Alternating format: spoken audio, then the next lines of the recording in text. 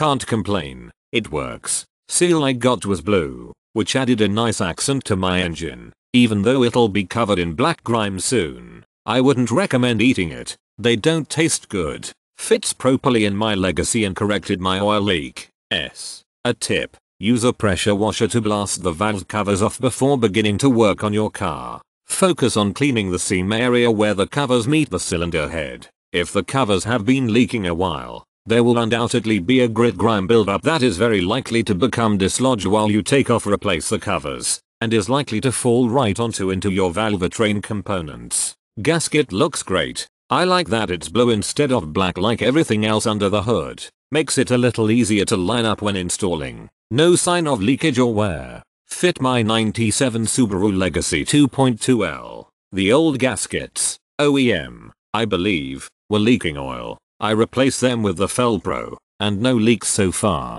It includes the gasket washers for the 3 bolts that attach the valve cover to the cylinder head. Update the 23rd of August 2016. 60k miles. No leaks. Holding up great. Think your Subaru is leaking too much? I'll betcha it's the valve covers. That burned oil smell is gone. Now I can smell the power steering fluid leaking onto the exhaust. Sigh. Good quality gaskets. Used them on my last Subaru as well.